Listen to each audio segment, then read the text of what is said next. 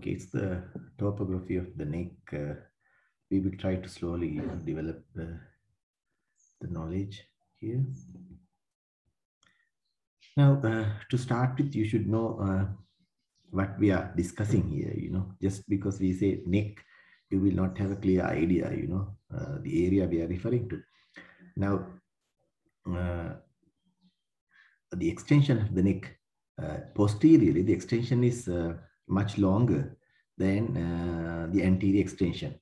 As you can see here, this dotted area is the area of the neck.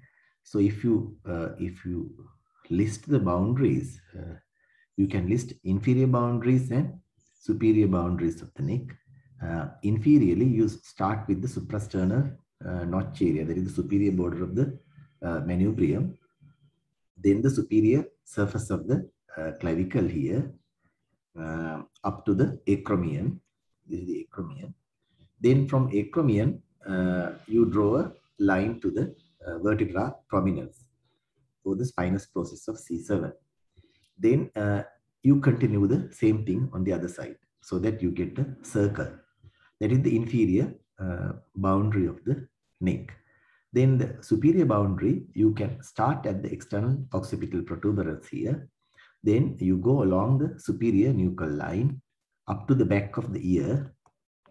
Then you go along the back of the ear and until you meet the posterior border of the ramus of the mandible here.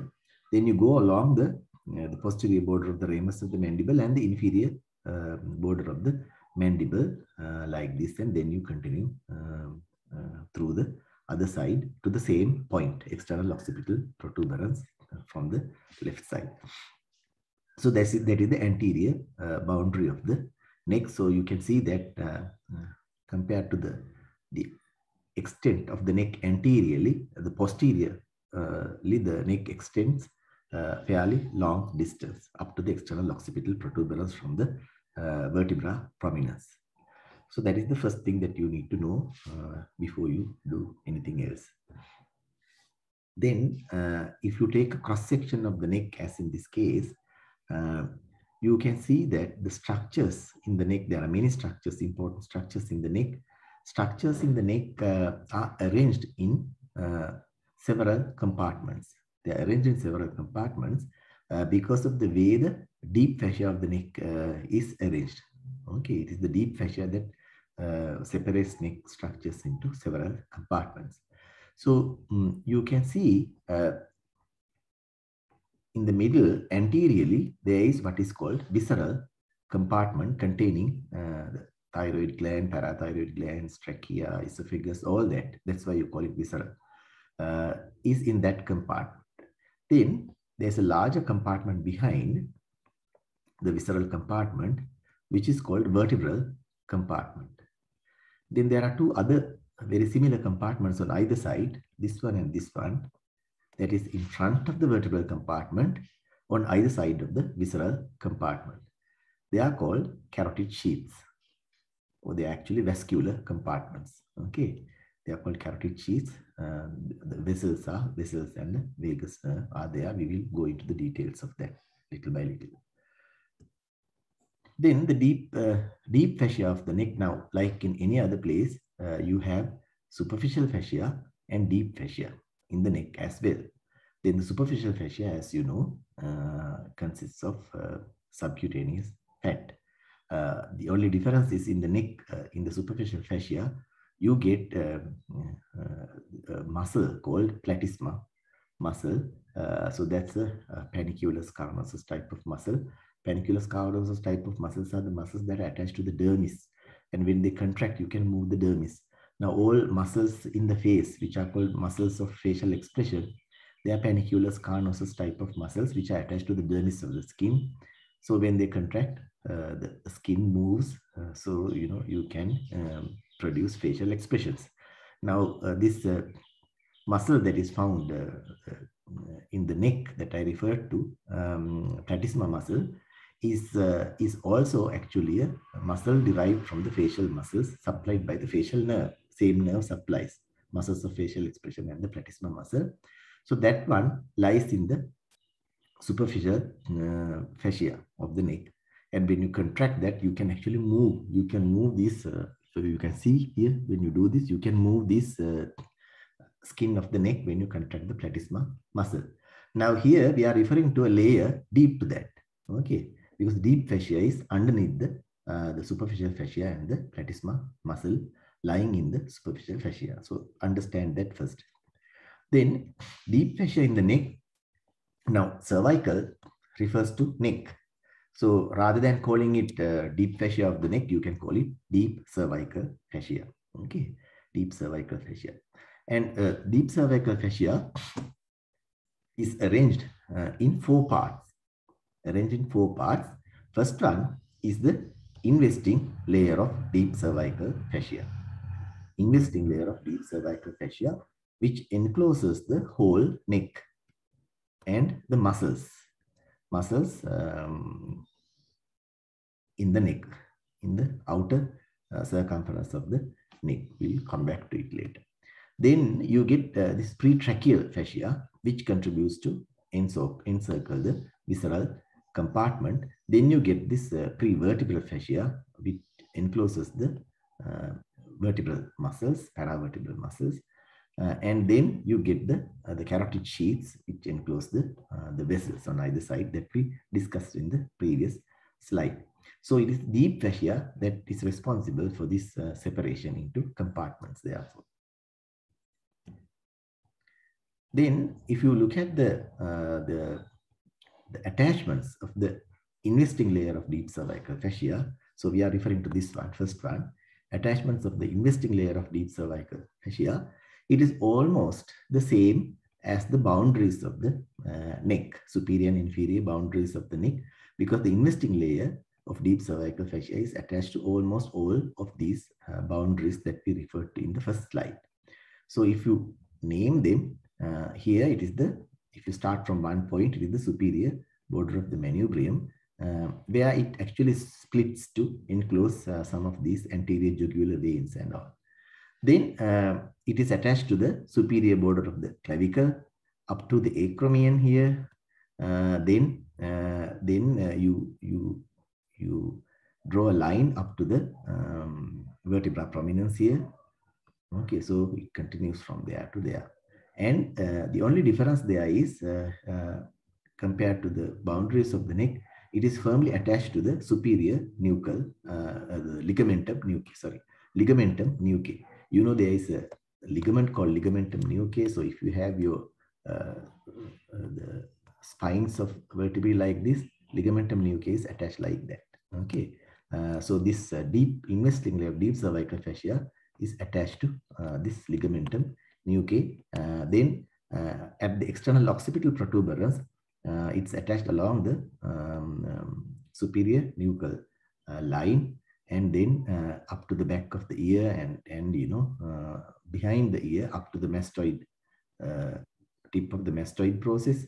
Then from there it jumps to the angle of the mandible and is attached to the lower border of the mandible, and goes to the other side, as I mentioned before. Then here the gap between the mastoid process and the angle of the mandible, at that point it splits. The investing layer splits into 2 layers, into a superficial layer and a deep layer. Now these 2 layers enclose the parotid gland. The superficial layer actually forms the parotid fascia. Okay, it forms the parotid fascia and is attached to the inferior border of the zygomatic arch. That's how it ends, attaching to the inferior border of the zygomatic arch. Now the blue arrows that you can see in the background, that is the deep layer. That is actually, it actually forms a ligament called stylomandibular ligament here, from the styloid process to the angle of the mandible. I didn't draw it there. So that's how it ends at that point. Then there's another thing, anteriorly, it is attached to the hyoid bone. You get the hyoid bone here. It is attached to the body of the hyoid bone, so that, you know, you get this nice, angle between the neck and the floor of the mouth there. So that's the attachment of the investing layer of deep cervical fascia. Then the neck is divided into triangles, the two anterior triangles and two posterior triangles. If you concentrate on one side, and this whole division is based on the presence of a muscle called sternocleidomastoid in front and the trapezius muscle behind. Now, if you take the midline here, if this is the midline, anterior median line, if that is the anterior median line, then I'll draw it from here, anterior median line. The triangle between the anterior border of the sternocleidomastoid and the anterior median line and the border of the mandible, that is called anterior triangle. That is called anterior triangle.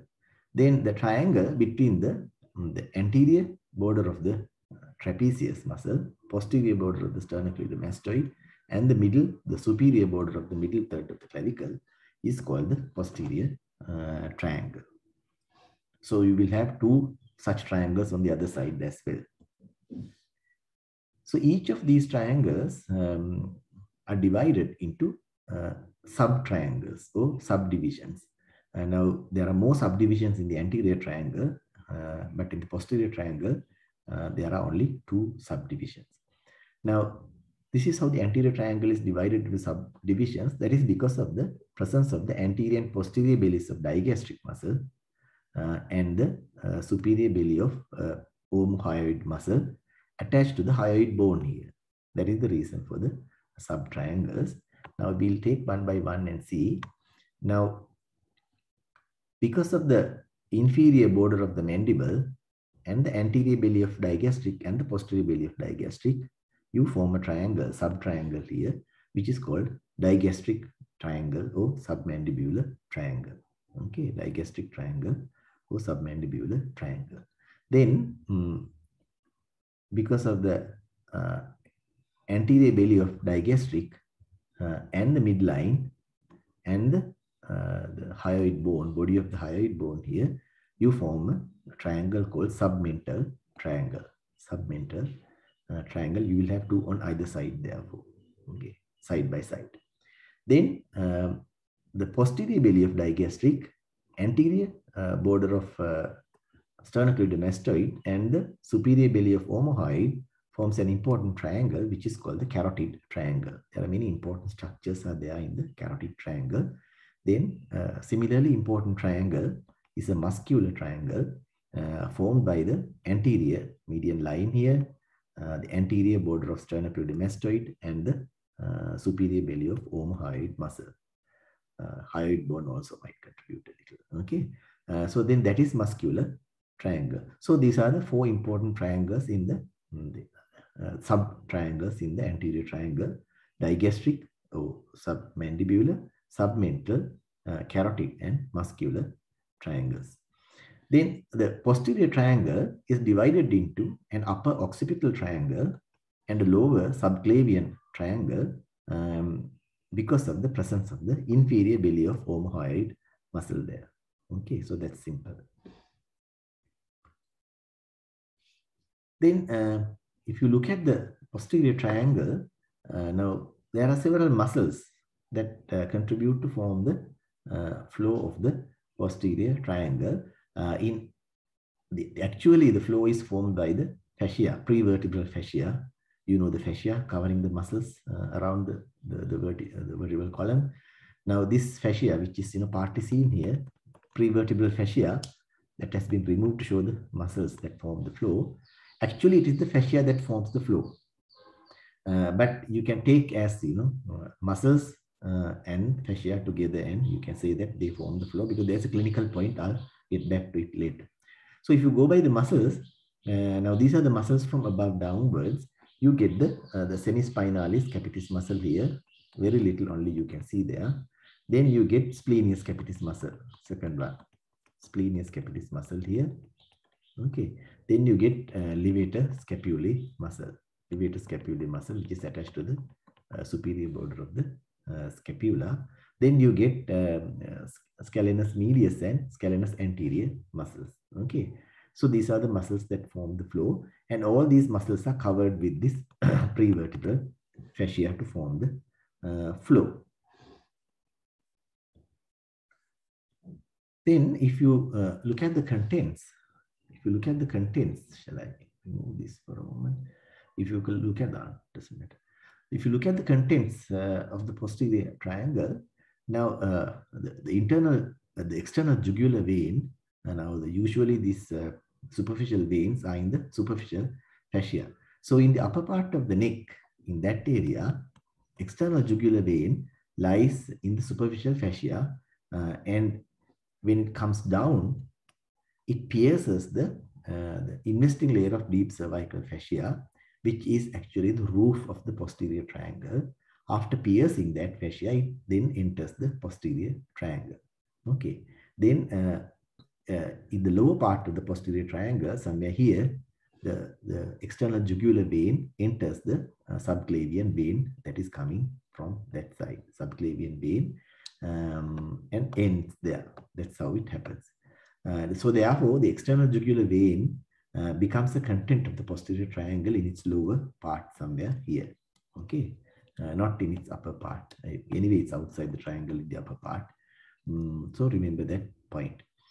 Then subclavian, suprascapular, occipital, transverse cervical, all these arteries, they are all branches of the subclavian artery itself.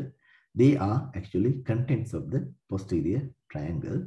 Then the accessory nerve, when I say accessory nerve, it is the spinal root of the accessory nerve. Spinal root of the accessory nerve that is found in the posterior triangle, supplying both sternocleidomastoid in front and the trapezius behind. Accessory, spinal accessory. Then the branches of the cervical plexus. Now, the cervical plexus is another plexus in the neck. If you have not encountered it, you have learned about the brachial plexus. I suppose if you have done the upper limb, you must have learned about the brachial plexus. Cervical plexus lies, its origin is above the brachial plexus. It's not as extensive as brachial plexus, but it has certain important nerves. They are all cutaneous nerves actually. Now the lesser occipital nerve, great auricular nerve, transverse cervical nerve, and the supraclavicular nerves. Now the supraclavicular nerves are famous nerves because you know that they supply the tip of the shoulder, and they are responsible for referred pain from the diaphragm area, from the phrenic nerve to the tip of the shoulder. Then this great auricular one, which is this one, great auricular one, it actually supplies the skin over the masseter muscle here. Now, when you learn the cranial nerves, you will see that it is all cranial nerves that supply the face in that area. Ophthalmic, maxillary, and mandibular division of the trigeminal nerve will supply, give the sensory supply to the face, except this area over the parotid gland or the masseter muscle, which is supplied with C2 dermatome through the great auricular nerve. Okay, so that's an important point to remember later on. Then these other vessels like other nerves like lesser occipital and transverse cervical that you see here. These are all branches of cervical plexus. Okay, so this is a diagram to show you the cervical plexus anyway. But the important point is this one. Now, if I read it, though the branches of cervical plexus and trunks of brachial plexus and subclavian artery and its branches lie deep to the prevertebral fascia. So all these things that we mentioned, most of these things that we mentioned, the trunks of brachial plexus, branches of cervical plexus, and subclavian artery and its branches, they all lie deep to prevertebral fascia. They all lie deep to prevertebral fascia. So from an anatomical point of view, actually they lie behind the posterior triangle because the fascia is the one that actually forms the flow. But here we don't take it like that. From a clinical point of view, it is important to take them all as contents of the posterior triangle. That's why I said we would rather take the muscles as the flow. Okay. So you can say that, you can use it in both ways. Okay.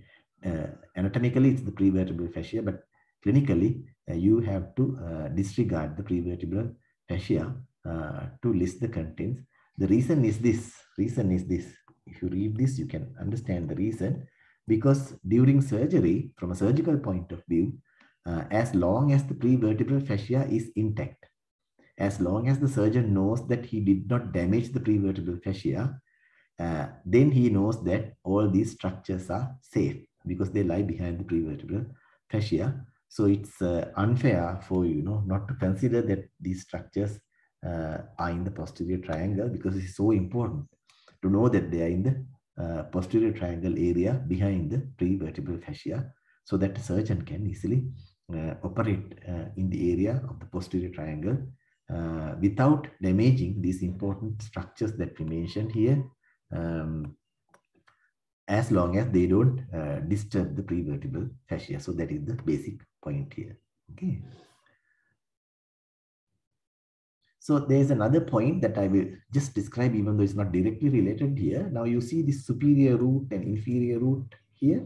Now that is, they are, it is to describe the a nerve loop called ansa cervicalis.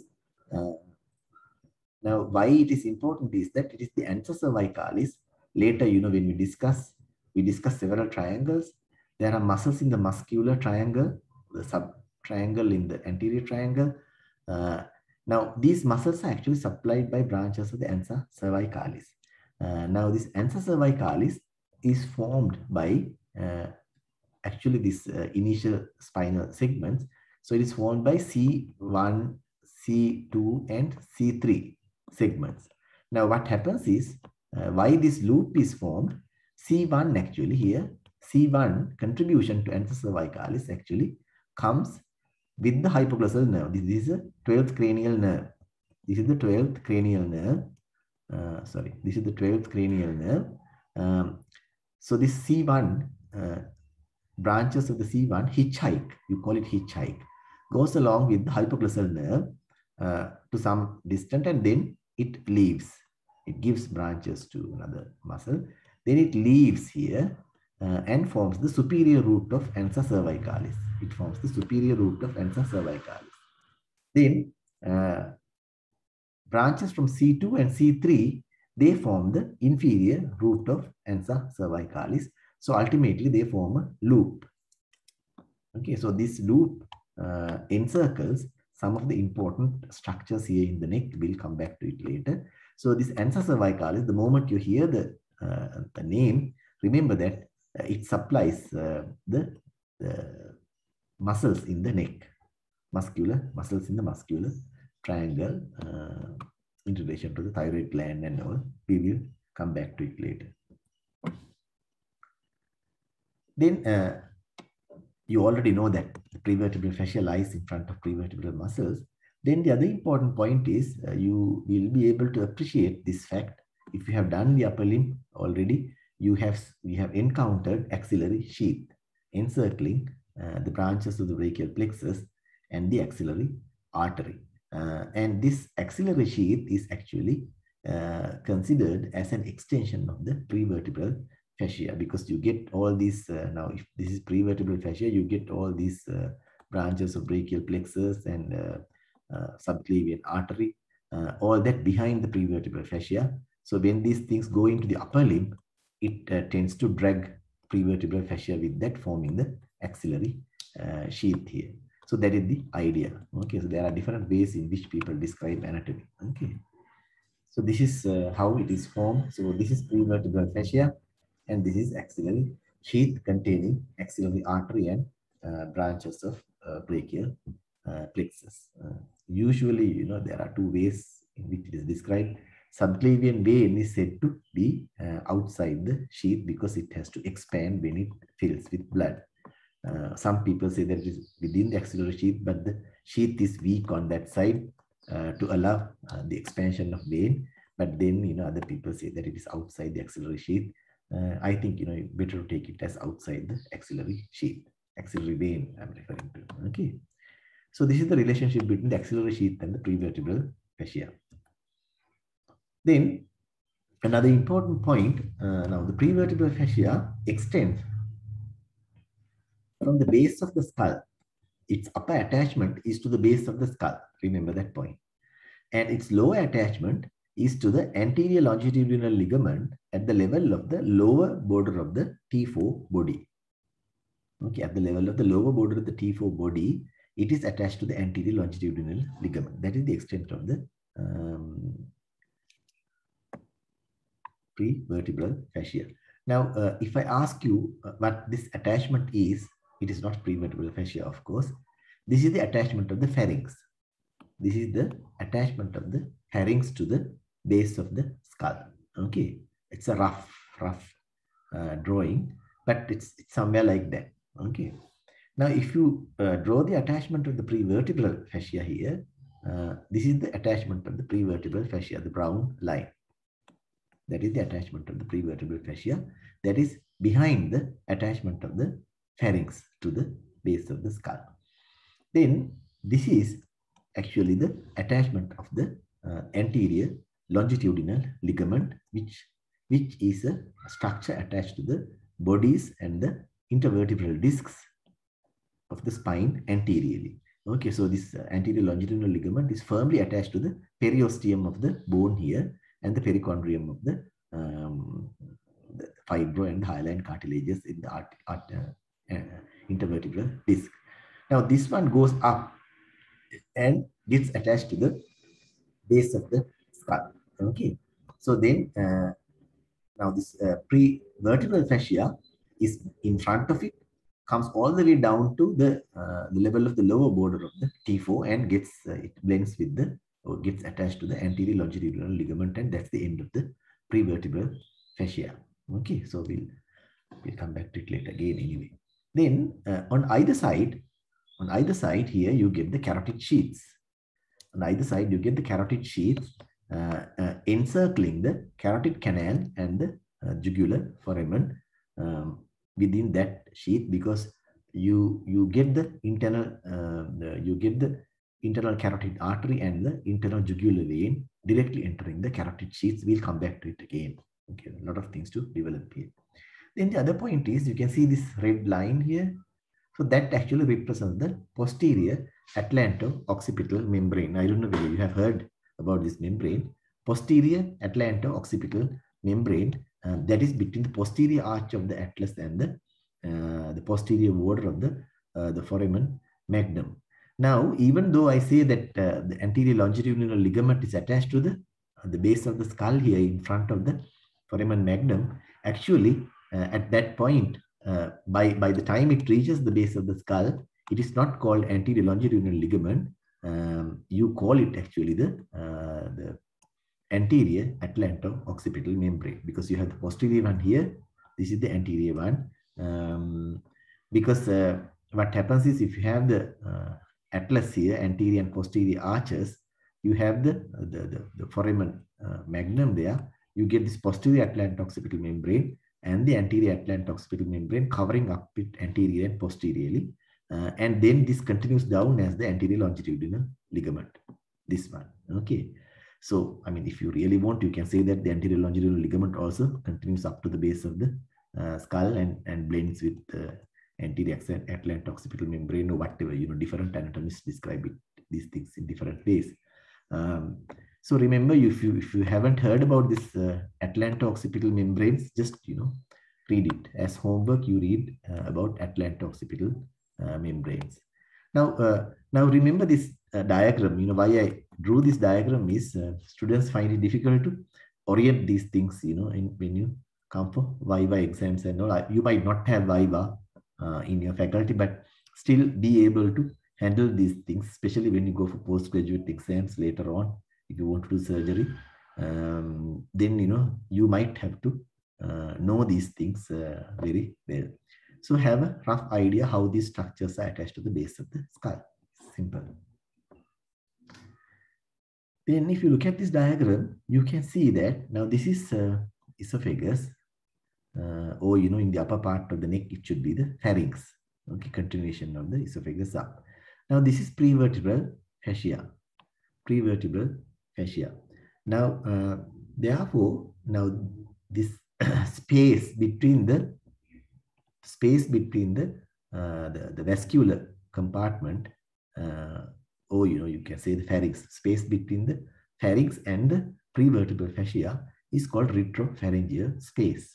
Retropharyngeal space. Retropharyngeal means space behind the pharynx. Okay.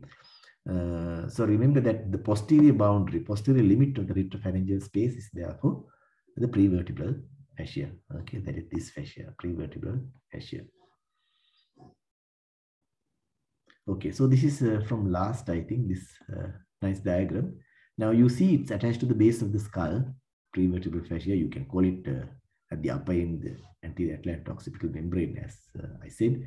But then, it comes down all the way and is attached to the anterior longitudinal ligament here at the lower border of T4. Okay, that's the point I wanted to raise. Then the other point that you have to recall is you have done the thorax now. You have done the mediastinum. Now this line, you can see this horizontal plane.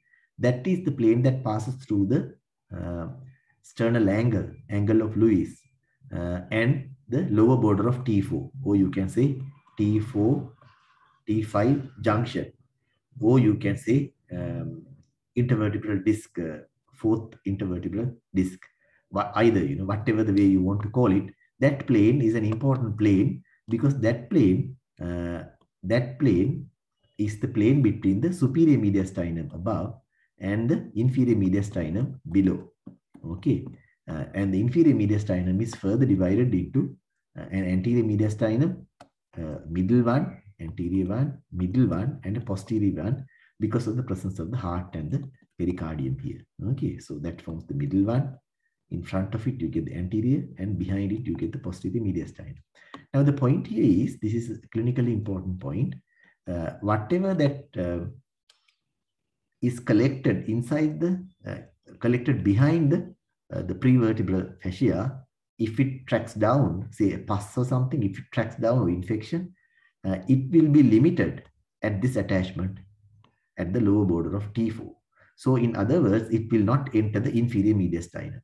Okay, so it will be limited to the superior mediastinum area, and it will be behind the superior mediastinum. So usually, if an infection arises in the vertebral bodies or intervertebral discs, they will be limited in front by the attachment of the prevertebral fascia. And even if it goes in front, it will not come down below this point. It gets attached there. Okay, so that's the point. I'll show you in a different slide. Infections of the neck, how it splits down. Okay. Then these other points, the phrenic nerve lies behind prevertebral fascia, sympathetic trunk lies in front of it. Okay, that part I'll show you in a separate diagram. Okay, this is what I mean here. Last few sentences there. If this is posterior side, and this is anterior side, that's how you take the relationships. So this should be lateral and this should be medial, therefore. So then, what I have drawn here is the scalenus anterior muscle. Okay, scalenus anterior muscle. Now, phrenic nerve lies on scalenus anterior muscle. Now, if you happen to dissect the neck, this is something that you should identify and remember all the time. If you get your scalenus anterior muscle is like this, coming from the neck to the scalene tubercle on the first rib. Okay, your scalenus anterior muscle is coming like this. Your phrenic nerve is crossing the muscle like that. Okay, it's very nicely shown in almost all the specimens. Okay, so if you see a very slender, it's not a very large nerve, slender nerve crossing the scalenus anterior muscle like this, that is phrenic nerve. So it lies in front of the scalenus anterior muscle. When you get specimens someday, some future day, if COVID settles, then you will be able to see these things. So remember this relationship, phrenic nerve lies immediately behind it. So if I draw the prevertebral fascia, that lies in front of the phrenic nerve. Okay, that lies in front of the phrenic nerve.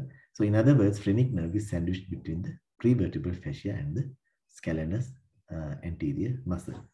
Then the sympathetic chain also lies in that same area. It is slightly medial to the phrenic nerve and in front of the prevertebral fascia. Okay, these things are sometimes difficult to demarcate in your dissections, because the moment you damage pre-vertebral fascia in your dissections, if you are not very careful, you will not appreciate this fact that one is in front and one is behind. Okay. So if the prevertebral fascia is intact, okay, you can still damage the sympathetic chain. I said surgical point of view, as long as you don't damage the prevertebral fascia, these structures are safe, I said. Okay, structures lying behind the prevertebral fascia. So that will not be applicable to sympathetic chain therefore. Okay. Then if you draw the carotid sheaths that we were referring to, we'll come back to it. Carotid sheaths containing the internal jugular vein and the internal carotid artery in the upper part, and the common carotid artery in the lower part of the neck. That is carotid sheath. It lies in front of the sympathetic chain. In other words, sympathetic chain is sandwiched between the prevertebral fascia and the carotid sheath. When you lift the carotid sheath that way during your dissections, you can see the sympathetic chain lying behind it. Then that's not all. Inside the carotid sheath, posterior and in between the two vessels lies the vagus nerve, which is an important nerve, one of the most important cranial nerves, vagus nerve. So see the relationships now. Phrenic nerve here lying in front of the scalenus anterior muscle behind the prevertebral fascia, sympathetic chain lying between the carotid sheath and the prevertebral fascia, and the vagus nerve lying inside the carotid sheath, that is in front of the sympathetic chains. So actually, to see the vagus nerve, the best way is to split the carotid sheath here and separate the two vessels. Okay, then you see the vagus nerve behind it. If you don't damage the carotid sheath here, you will have the sympathetic chain behind that layer. Okay, I think you understand it. Then the pretracheal fascia. Pretracheal fascia is attached. Now that is the upper limit of pretracheal fascia. It's attached to the body of the hyoid bone there. It's attached to the body of the hyoid bone there. Then it is attached to the thyroid cartilages here, anterior part of thyroid cartilages, then along the oblique line of the thyroid cartilages. Okay. Then laterally here, it blends with the carotid sheaths. It blends with the carotid sheaths and close up here. Okay. And it goes all the way down into the superior mediastinum and blends with the adventitia of the arch of the aorta and the fibrous pericardium. Okay. So it blends with all these structures and basically close the spaces lying in front with the spaces lying behind. Okay. So this is a diagram of the carotid sheath. To show you the structures inside. So this, it says common carotid artery. So this must be therefore below the level of the C4, below C4 level, because it's at C4 level or the superior border of the thyroid cartilage level that the common carotid artery divides into external carotid and internal carotid. So it's C4 level. You get the common carotid artery like that and getting divided into internal carotid and external carotid. So it's either C4 or superior border of the thyroid cartilage. Okay, that is the point.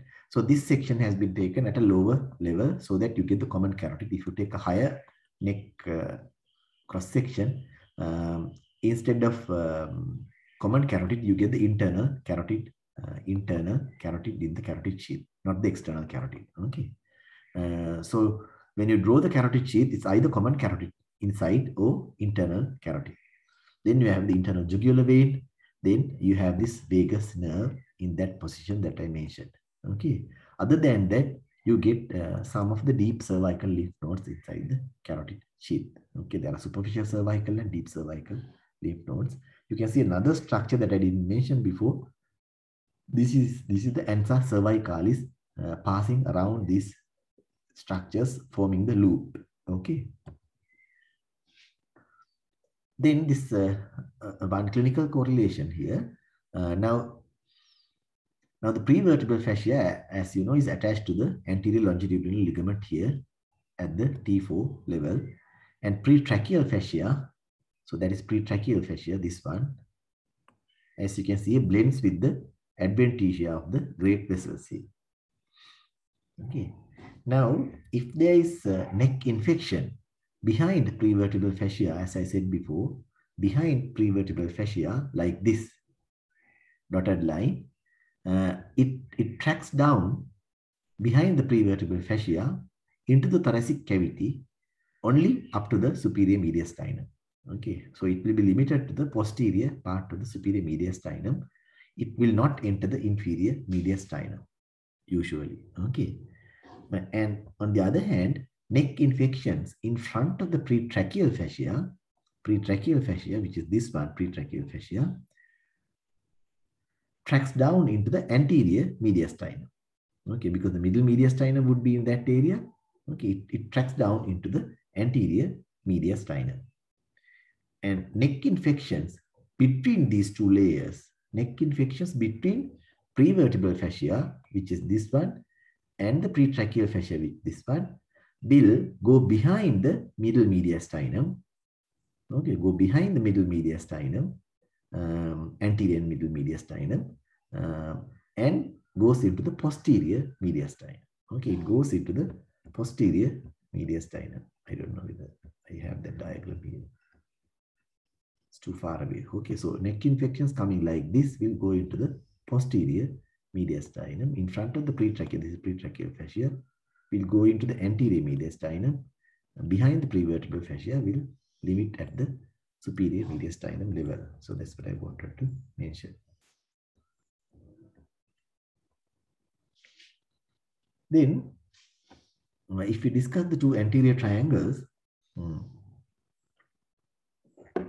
now if this is your neck,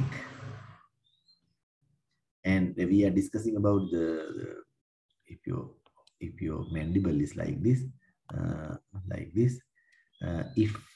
if this is the midline and your hyoid bone is like this, okay, you can actually describe the muscles of the anterior triangle in two groups. Now the muscles lying above the hyoid bone, this is hyoid, okay, hyoid bone, muscles lying, okay, muscles lying above the hyoid bone are called suprahyoid muscles. Muscles lying, that is in that area, okay, the flow of the mouth and all. And muscles lying below the hyoid bone are called infrahyoid muscles. Now here we are discussing the suprahyoid muscles. Okay, suprahyoid muscles, mostly the muscles in the flow of the mouth. Now there are digastric muscles, anterior belly, the posterior belly and anterior belly of digastric muscles, and stylohyoid muscle from the styloid process to the hyoid bone here, stylohyoid muscle. Then you have the mylohyoid muscle. It forms a sheet-like thing. Okay, so mylohyoid is like a sheet forming the flow of the mouth. And the geniohyoid.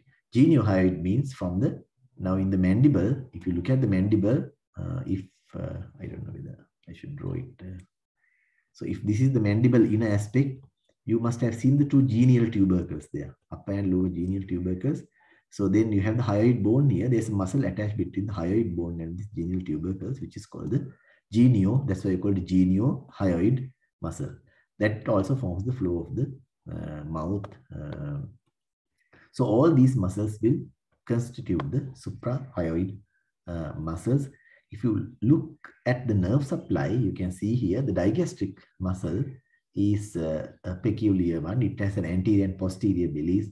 Anterior belly is supplied by nerve to mylohyoid. That's a branch from the mandibular division of the trigeminal nerve.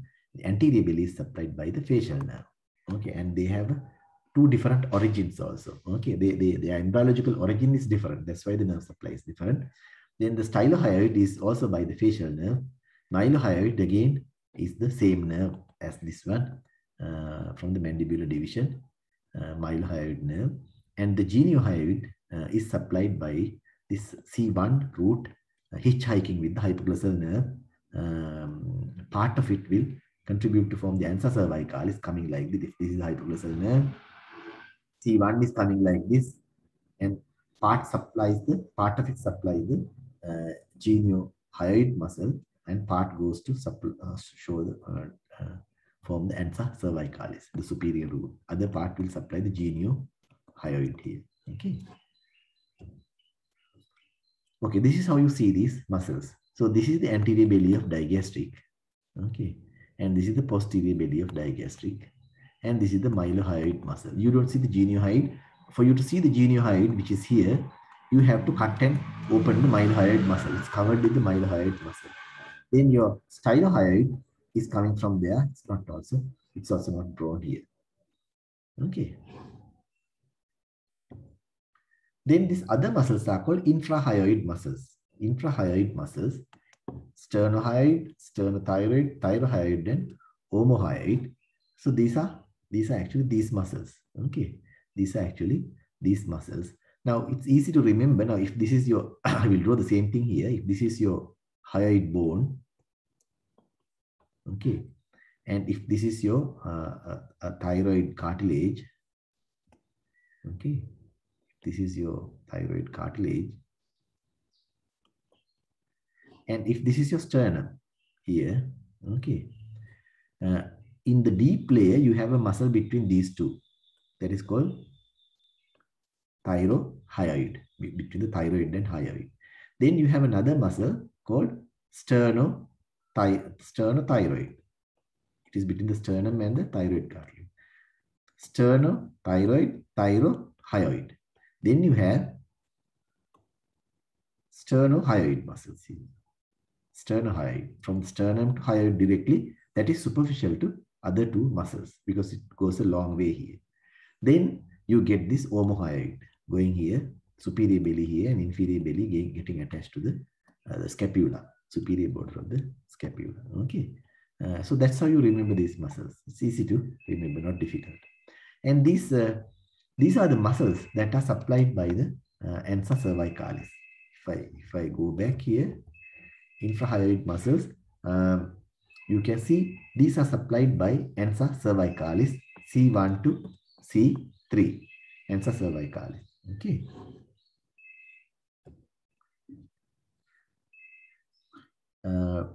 Okay, now this diagram is a little bit complicated diagram. It's a little bit complicated diagram. I don't know, whether I should just describe it this way, because if you have not seen neck specimens so far, you will not be able to grasp many things. You have to have a background knowledge to understand it, but I will refer to it. Maybe, I will go to the next slide and come back based on the importance of it. Okay. Not really. No, I will try to describe this anyway. Now these are the things that you see here. You have the vagus nerve here. Okay, before the vagus nerve, you take now this is the common carotid. This is the common carotid artery. Now it divides into an internal carotid and an external carotid. Now you can see the common carotid and the internal carotid. Common carotid, and the internal carotid both do not have branches in the neck. Okay, that's an important point. But the external carotid, in contrast, has got many branches in the neck. Okay, external carotid has got many branches in the neck. Internal and common carotid has got no branches. And this level is roughly the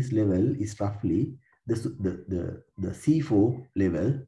So you can see it matches with the superior border of the thyroid cartilage. That's where the common carotid bifurcates into internal and external carotid arteries. So that point is something that you need to remember. So if you cut the carotid sheath above C4 level, you will see the internal carotid, not the common carotid. And if you cut below that level, you see the common carotid. Okay. And the other point that you can see here is, what is the other point that I wanted to show you? Okay, now this one. Now here, okay, this one, glossopharyngeal. Okay, now this one, hypoglossal nerve. Okay, this is what I wanted to catch here. Hypoglossal nerve. Now see the arrangement of the hypoglossal nerve. It comes like this, can you see? And goes around the external carotid artery, external carotid artery, before it enters the mouth. It has to enter the oral cavity. It has to supply the muscles of the tongue here. Okay, muscles of the tongue. Almost all the muscles of the tongue are supplied by hypoglossal nerve, 12th cranial nerve, and at that point where it crosses these vessels here, it gives the superior root of the ansa cervicalis with C1. It's C1 component. Then the other thing is, you see the internal jugular vein here, coming out from the jugular foramen. So all this, external carotid and internal jugular vein, they lie within the carotid sheath. If you draw the carotid sheath like this, in this upper end, you will have the internal jugular vein, internal carotid artery, you have the vagus nerve. Not only that, you will get the hypoglossal nerve also entering this. And even if I remember it correctly, even the spinal root of the accessory nerve, that enters the carotid sheath in the upper end. Then in the lower part you will not have it because other nerves leave it. Okay, even the hypoglossal nerve might go through it. I'm not very sure. Oh, no, hypoglossal nerve comes out through the hypoglossal canal. It's different. Okay. Then the carotid triangle, the other sub-triangle that we were discussing about.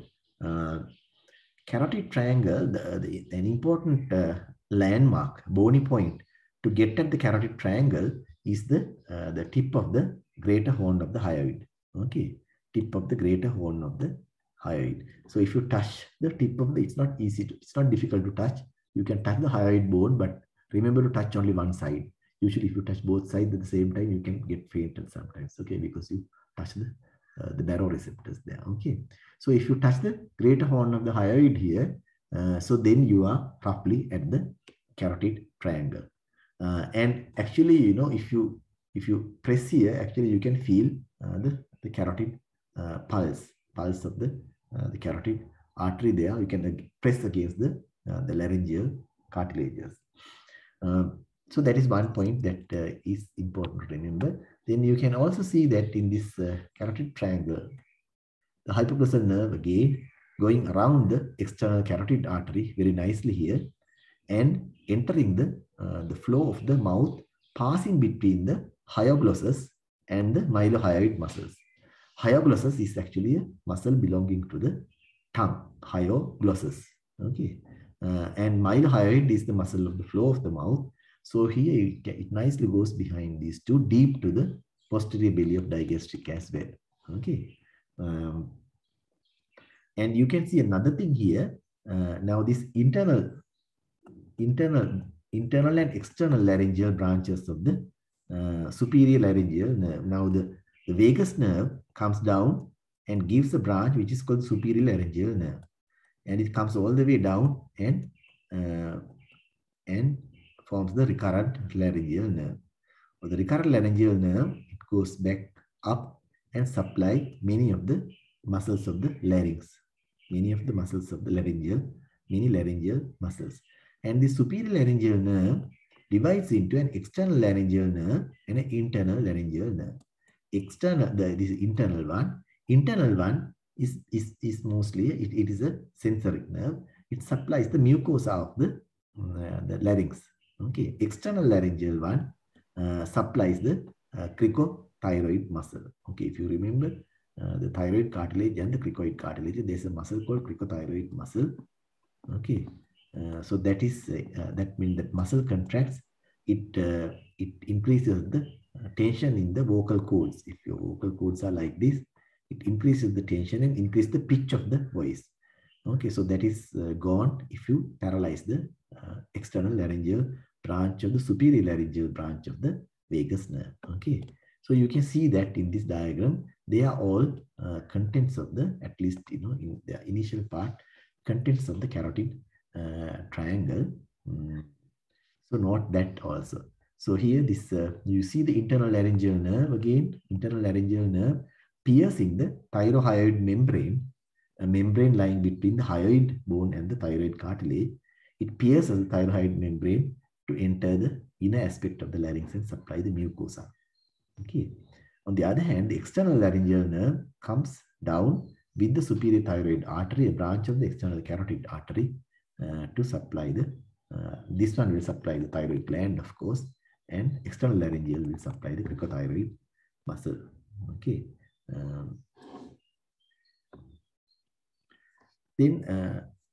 Okay, the common carotid bifurcation, I mentioned this, and the branches, so these are the contents of the external, the carotid triangle.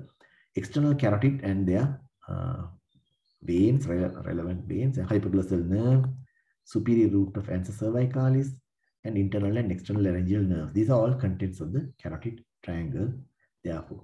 Now, you should know the branches of the external carotid artery. I think I have a slide I'll show you later. Okay, there are about 8 branches. Okay, 8 to 7 branches. We'll come back to it. Then the digastric triangle or submandibular triangle, it's a fairly small triangle.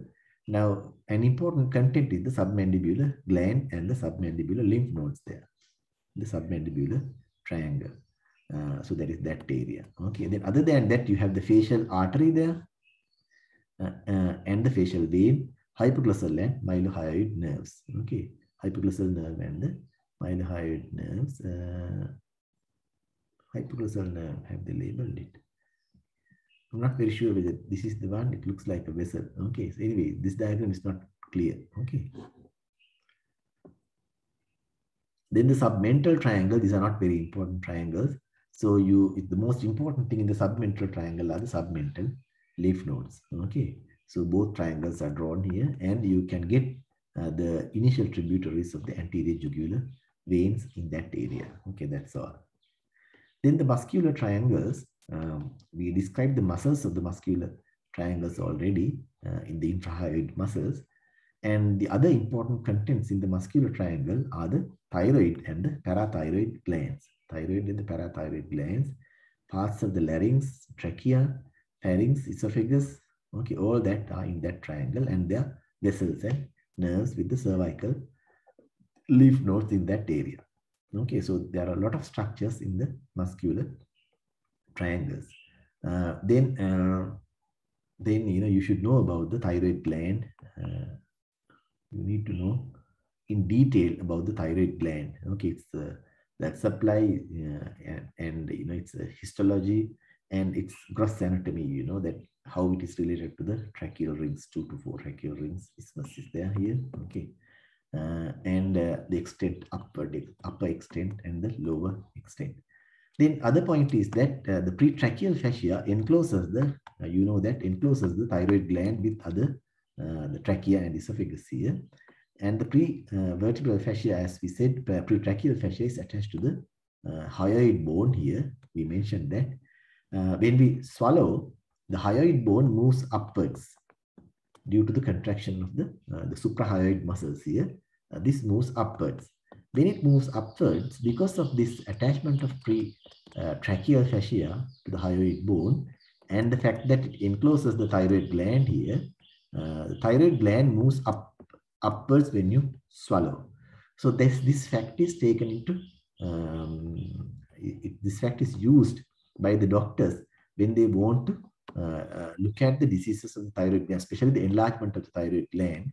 So what they do is they either ask you to swallow, either your saliva, or they will give you a glass of water if you don't have saliva to swallow. So then the moment every time you swallow it, the hyoid moves upwards, pulling the thyroid gland with that. So if there are enlargements of the thyroid gland, thyroid nodules, you will see them moving up and down. So it's the first step in examining the thyroid gland rather than jumping and touching it. Okay, so you just inspect it. Inspection is anyway the first step in examination, which you will learn later. So this is a point that you need to remember in relation to the pretracheal fascia and the thyroid gland clinical practice. Then the external jugular vein, which is in the superficial fascia. This is the surface marking of the external jugular vein. Surface marking. Now you take the angle of the mandible. You take the angle of the mandible here, and you get the midpoint of the clavicle. Okay, you can check these things on yourself. angle of the mandible and the midpoint of the clavicle. Then you draw a line connecting the 2 points that will actually represent the external jugular vein. Now, before I go to the next slide, when you want to get the internal jugular vein, this is how you get it. You get the tip of the mastoid process here, and again the angle of the mandible, and get the midpoint. Get the midpoint of the two, and draw a line to the sternoclavicular joint. Now, your sternoclavicular joint is here. You draw a line from here to here, sternoclavicular joint. Okay, so it roughly goes like this. Okay, so it also almost it overlaps the sternocleidomastoid muscle. Anyway, the two veins will form an X here. Can you see? They cross each other, one superficial, other one deep. Remember that point. Okay, it's important to remember that. Okay.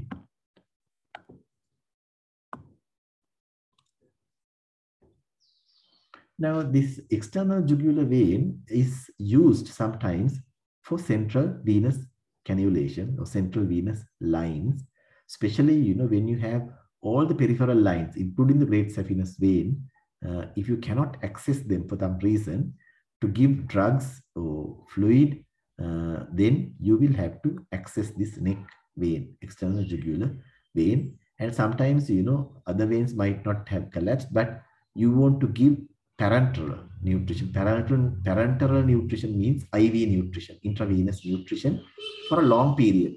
Because in all other peripheral veins, if you keep a cannula is a, you know, a cannula, it's like this. There's a place for you to inject things, and there's a needle like that. Okay. So you see, when you go to wards, you see patients with cannulas and saline. Okay. Now, you cannot keep a cannula in a peripheral vein for a long period of time. It gets infected, and, you know, the vein gets obstructed because the veins are too small. And here, if you want to keep a line in an ICU or somewhere for a long period, not in other places, for nutrition and all IV, you use a central venous line like this, external jugular vein cannulation. Okay. Then, you know, if you know the surface marking from here to here, you can easily enter it. Okay. Then the internal jugular vein, it has a constant position. So this is what I mentioned, midpoint between the tip of the mastoid process and the angle of the mandible to the sternoclavicular joint. And it overlaps the sternocleidomastoid muscle, as I showed you before.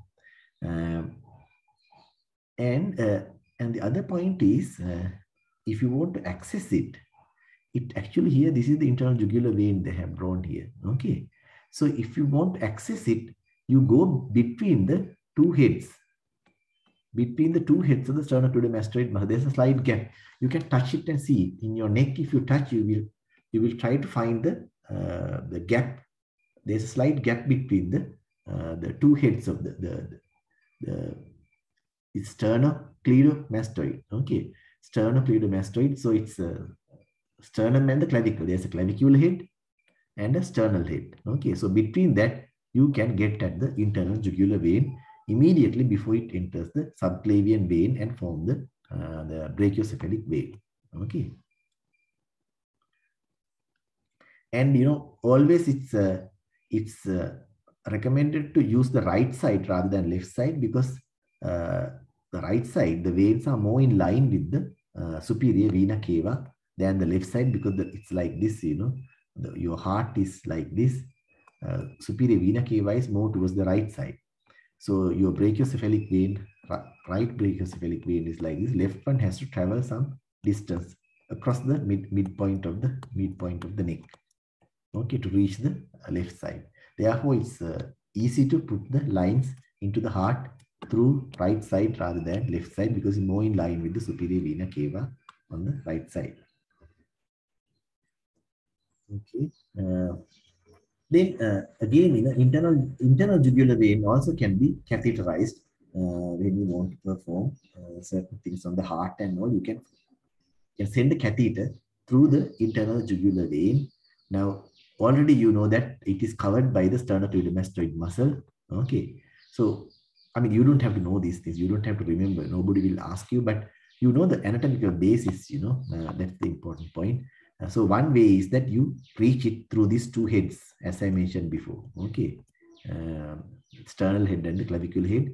So this is a point where you can reach it, or you can go behind in upper level. You can go behind the sternocleidomastoid. Okay. You can go behind the sternocleidomastoid to enter the vein, because the vein lies laterally. Artery is medial, vein is lateral in the carotid sheath. Okay. So you either go that way or you go between the two heads in front. Okay. Okay, now this is doctor has drawn on the muscle. This is the sternocleidomastoid muscle on the neck of a person before surgery. See, so this must be the omohyoid, and it looks like the external jugular vein. No, yeah, it's external jugular vein. So then your internal jugular will be here. Okay.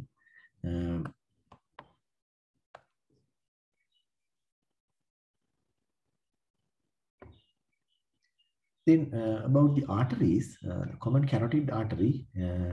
Now this sternoclavicular joint. Now you get the clavicle like this. You get the sternum here. Now the sternoclavicular joint is an important landmark again, because we said the internal jugular vein enters the subclavian vein there and forms the right brachiocephalic vein. So you can say that the right brachiocephalic vein commences at the behind the sternoclavicular joint, and you can say the internal jugular vein ends at the sternoclavicular joint, or you can say the subclavian vein, the internal jugular vein and subclavian vein unite behind the sternoclavicular, same thing. Okay, and other than that, further behind the vein, you get the brachiocephalic artery.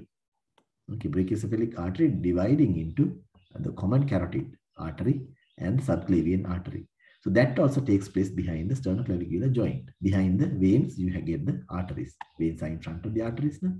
So that's another point that is taking place there. Okay. So I will not go behind these, relationships of these vessels. You will have to do it of your own. Otherwise, you will not remember. You can just, go through this when you get the PDF of the lecture. Okay. Why is this? Okay, this is the same picture that I showed you before. So this is just to appreciate the structures in the carotid sheath, which I mentioned. Based on the level at which you take the section, you will either get the common carotid or the internal carotid inside. Now, this looks like external carotid, the internal carotid at its beginning, because it lies lateral to the internal carotid, external carotid initially. Then it goes behind and deep to enter the carotid canal here. Okay, but anyway, the carotid sheath lies surrounding the internal carotid rather than the external carotid and the common carotid. So these are the branches of the external carotid artery.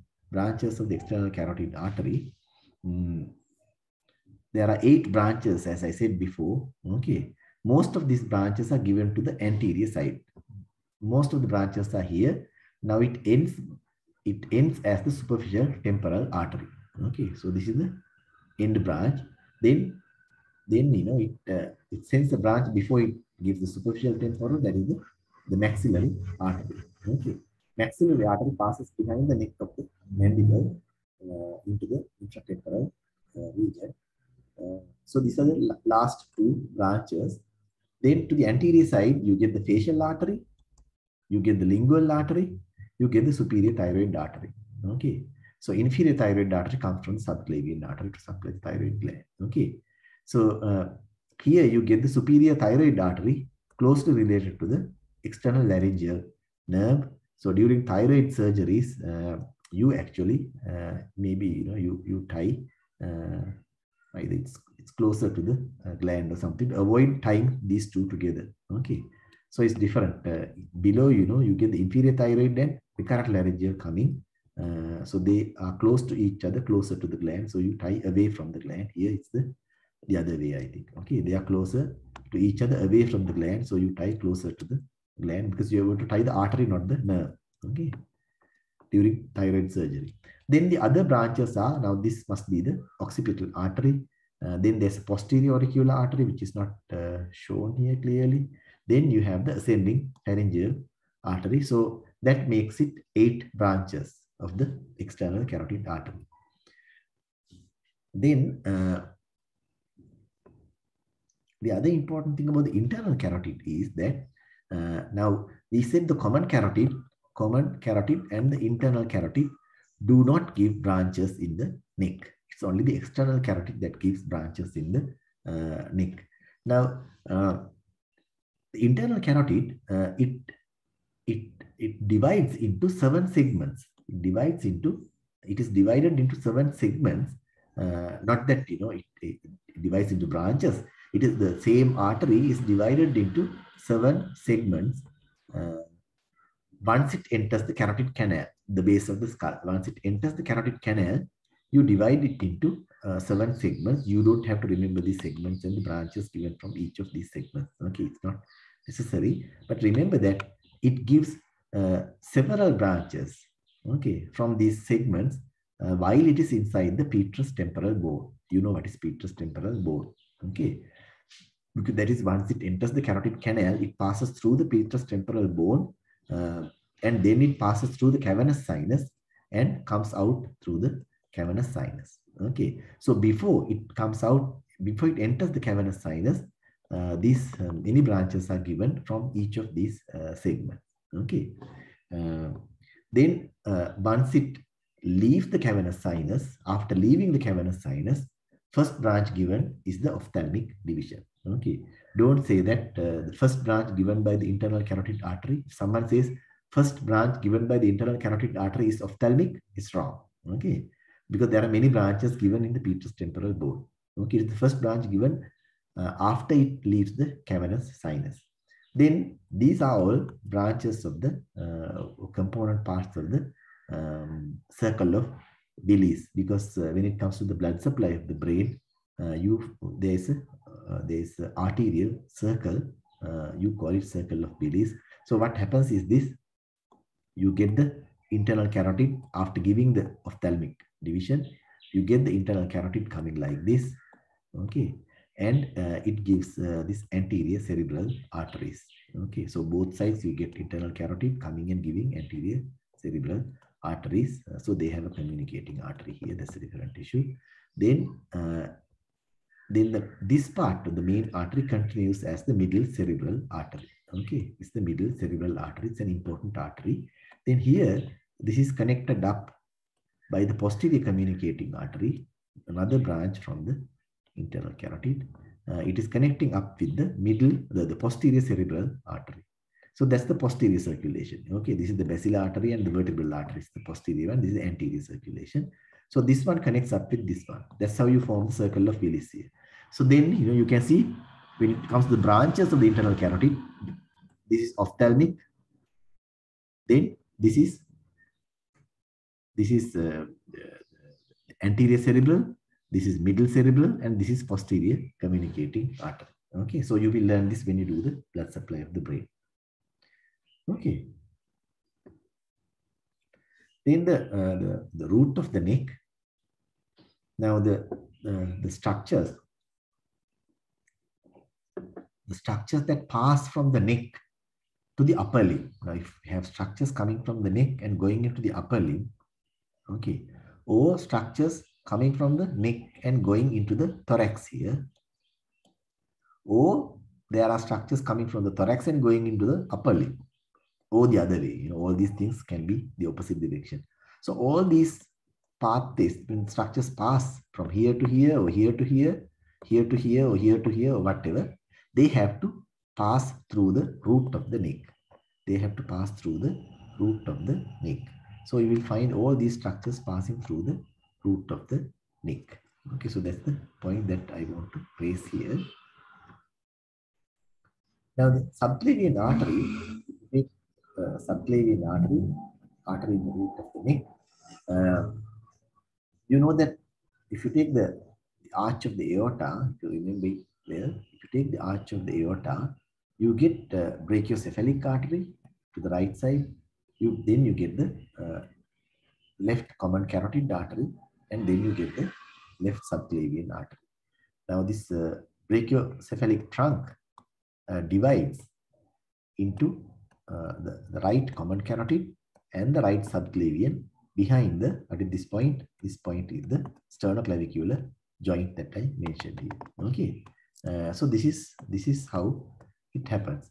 Now, therefore, you have a subclavian artery directly originating from the arch of the aorta on the left side, and on the right side it originates from the brachiocephalic artery behind the sternoclavicular joint. Then, okay, this I mentioned. Okay. Then, okay, so both pass above the, now if you have the pleura covering the root of the neck, the apex of the lung here. So they pass in relation to the pleura that covers the apex of the lung, and if you get the first rib like this,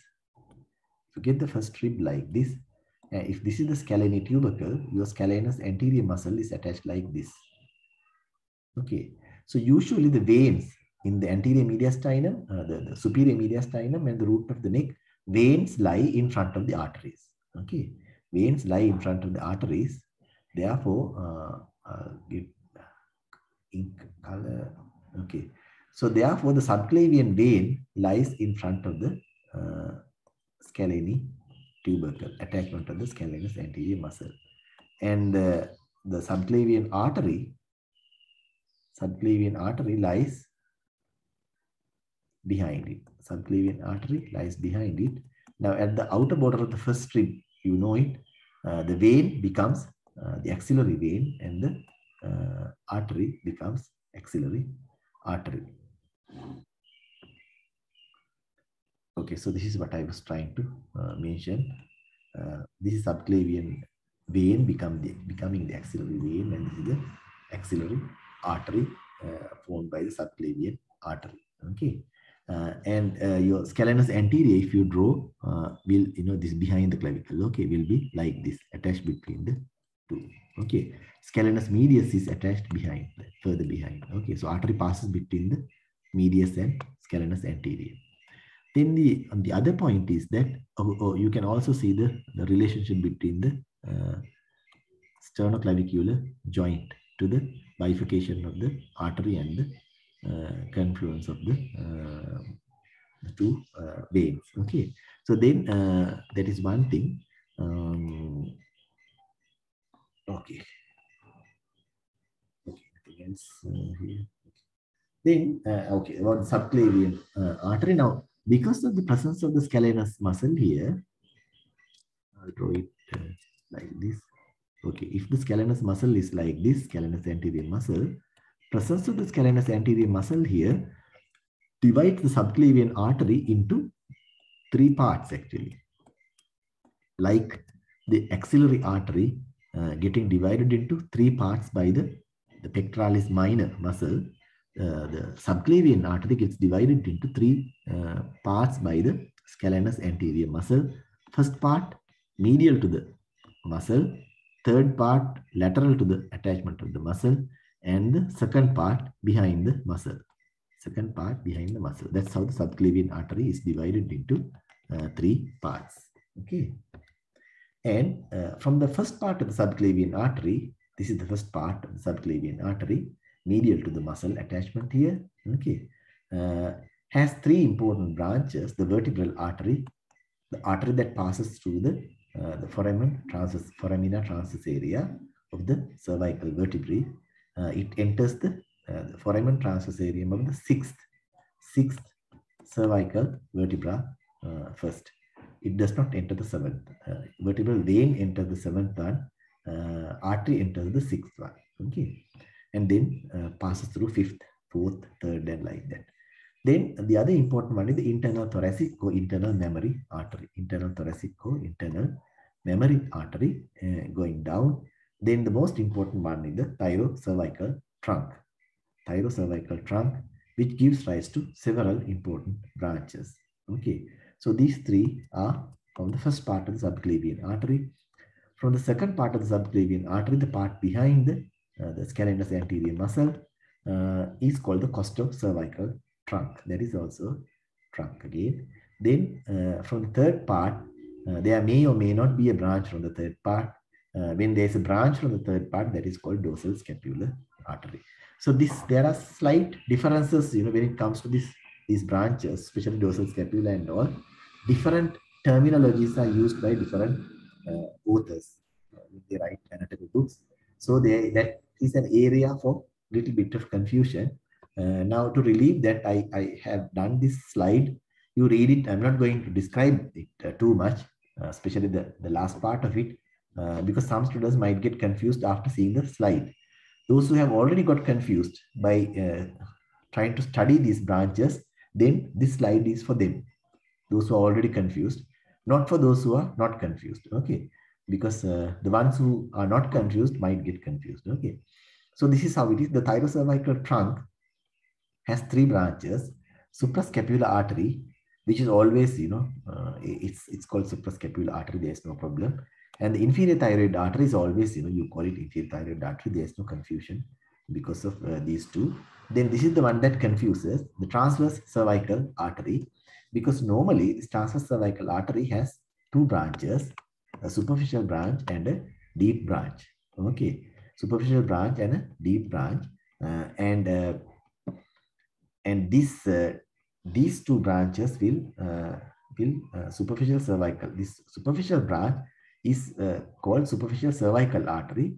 Some authors use this in place of the transverse cervical artery. So in place of transverse cervical artery, some people use this superficial cervical artery name. Okay, so that is the confusion.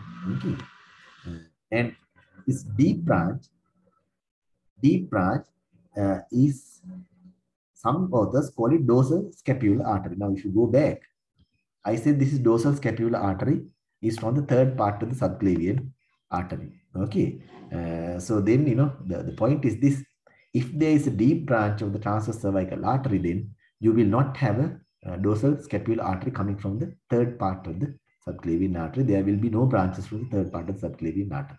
Okay, only when there is no deep branch from the transverse cervical artery, then you will have a dorsal scapular artery separately coming from the third part of the subclavian artery. So since there is no deep branch, then you will only have a transverse cervical artery.